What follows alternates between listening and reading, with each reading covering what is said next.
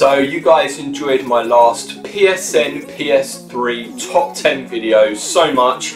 We're back with a part 2 with a lot more PS3 gems that you really should check out. In at number 10 is Nights into Dreams, the Sega Saturn classic. There's many versions of this game, but it does play great on the PlayStation 3. So here's the more modern mode that's playable, and it's really fantastic. It's really graphically great, it's got a fantastic soundtrack, and really addictive gameplay too. So I have a lot of fun playing this game. But also what's really awesome is it does include in this package the classic version here from the Sega Saturn. Although it's somewhat shrunk down, it kind of takes away a little bit from the experience, but it's still really cool to have in the package as 2 games in one. But it is this more modern retake, which I really love and I think is really awesome. In at number 9 is Okami HD, originally a PS2 game which was then ported over to the Wii, which was really neat because of the Wii motion controls for drawing some of the in-game actions. So this game got a physical release in Japan for the PlayStation 3, but in other territories we are stuck with the PSN as a way to obtain the HD version here of Okami. Now it did have a PS4 physical release, so you may wish to get it that way, but like here with the paintbrush, if you wanted to get a chance to try those motion movement controls, it does work really nicely with the PlayStation Move, which is just how I used to enjoy the game back on the Wii. In at number 8 is Sonic 4, Episode 1 and Episode 2. So the games are slightly different. I've never been a massive fan of the more modern day Sonic, and to be honest, I think this is really inferior to the previous Sega Megadrive and Genesis classics. This was originally going to be a phone exclusive game, but it did kind of go to console and is quite widely available. But if you want this on your PS3, you should grab it now. This first Episode 1 kind of stuck to a Sonic 1 kind of vibe there with the bonus level going around the maze, but it all plays a little bit slow for my liking. Here Episode 2, I think this is a little bit better. It's a little bit more refined. It feels slightly faster to me, and it's really cool. I think this is my favourite of the two, and it's got this Sonic 2 classic half-pipe style level, which is what I really liked from the original games. In at number 7 is Hydrophobia Prophecy.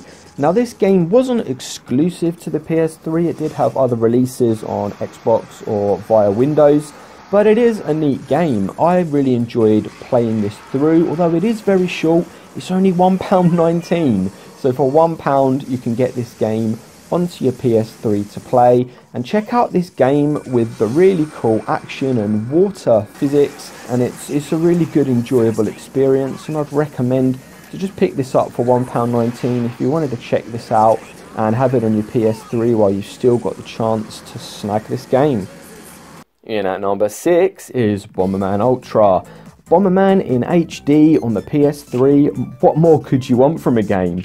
Now it was PSN exclusive, so I'd recommend to grab this game now if it's one that you wanted to check out for your PS3. It's got all these great multiplayer maps, which is just what you want from Bomberman, although it doesn't feature a campaign mode, which is something that I really liked about the retro Bomberman games.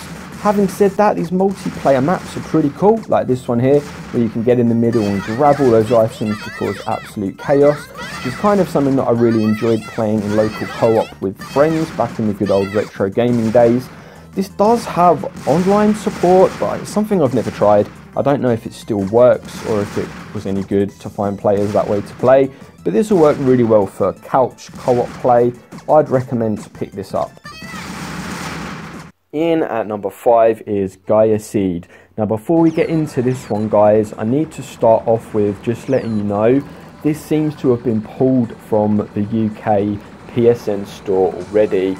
I don't know what is going on. It looks like Sony are pulling games already way in advance of when the PSN is meant to be ending and winding up. So that is a worrying topic which I'm going to cover in another video. But for other regions, this game should still be available to download, and it is a great side-scroll bullet hellish shooter, which was a Japanese physical PlayStation 1 game, which is now actually very, very expensive to pick up. So if you like the look of this game and you want it on your PS3, I'd recommend adding this to your library while you can. You can take on some of these tough bosses and utilise some of the game's fantastic power-ups to finish the job, just like I did on this one. In at number 4 is Konami's classic cult horror, Silent Hill for the PlayStation 1.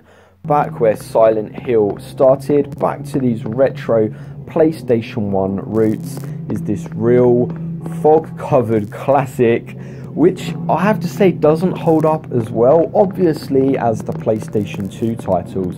But this is back where Silent Hill began, with that slightly grained effect, which I think adds to the horror vibe, with these shaky camera angles, with the tank controls, really does add to that horror experience. So it's one thing that I do really like about this game.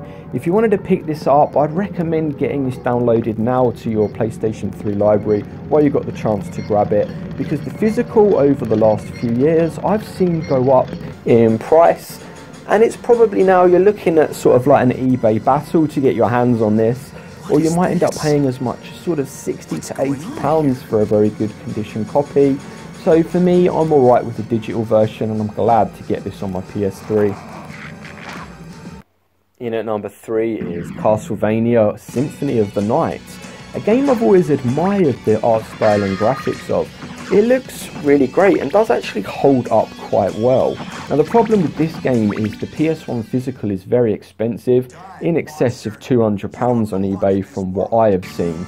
So it's great to be able to grab this to your PS3 to be able to preserve and have the game on your PS3 if you are a PlayStation guy. So I mean, there's other means of accessing this game, but if you do want it for the PlayStation, it's good to grab this now to preserve it, to be able to play in future when the physical will become even more out of reach. In at number 2 is Tokyo Jungle, a game which I didn't initially actually pick up, but was always aware of, and ever since I've downloaded this to my PS3, I've become very, very hooked on this style of unique gameplay. So we're talking animals loose and going wild in the jungles of Tokyo, so literally in the streets. The way this game plays is just very different. You get to play as a number of different species and have to either play stealth or go hunting to level up, and then at the end of the life cycle you actually have to breed to pass on your stats to the next generation. I really like it. I like the way that the game plays here for hunting. It really kind of literally is like being a cat or dog RPG. Now it had physicals in Japan, but it was then available in the PSN for PS3 and Vita. I'd recommend grabbing this game. I think it's about £10 at the moment, but it took me by surprise how much I enjoyed playing this game. If you like the look of it, I'd recommend checking it out. In at number 1 is the Resident Evil Chronicles games, or also known as Biohazard Chronicles HD in Japan, where it got a physical collection release. But here, guys, in other regions and territories, we're stuck with the PSN download as the only way to pick this game up if you want the HD version saved to your PS3 console. Or like me, you might want to get the Wii physicals as well, as if you can play that nicely through your Wii U, or through component cables with the Wii, you're going to get a good picture of that onto your HD TV. Now what's really good about this is it plays with the PS3 Move as well, and makes it a really cool shooter. A little bit, I guess you could say, like House of the Dead, but like in my last video with my actual top 10 recommendations, House of the Dead 4 was great to play with the controller because you have the strafing machine gun fire, whereas here accuracy is really prominent. So playing with a controller is quite a hard time for getting the accurate critical weakness shots and for picking up some of the collectibles. But here, the Umbrella Chronicles game, it's a little bit of a chore getting into it, but you eventually end up here in the mansion with some of the real classic Resident Evil gameplay. If you're a fan of the originals, you're going to absolutely love this. Or actually, if you haven't played them either, this is a really good way to experience some of the key parts of the story and just have it retold in a completely different way. So I recommend picking this game up. This has got some really cool and hard boss fights in it as well. But there's 2 games to download. You download it in 2 parts. Either this one here is the Umbrella Chronicles for Resident Evil 0, 1 and 3, or Dark Side Chronicles here may be more your cup of tea, which is retelling a darker side of Resident Evil 2 and Code Veronica.